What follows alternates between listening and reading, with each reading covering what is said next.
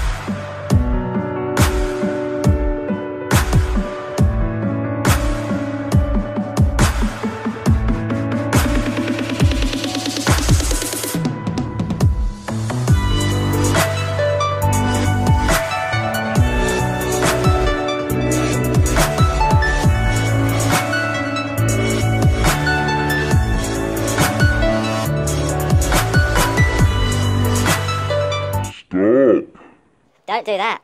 I poured far too much resin in that. What I should have done is layer it up in layers of probably 5mm and taken loads more time, because what actually happened was a lot of air from the oak decided it didn't want to be in the oak anymore. It wanted to go into the epoxy and create hundreds of bubbles and made a right mess. So here is part 2 of video part 3, where I have to take the finished clock back to the lathe and actually get rid of all those bubbles and repolish everything that should have looked like glass from the moment I poured that resin.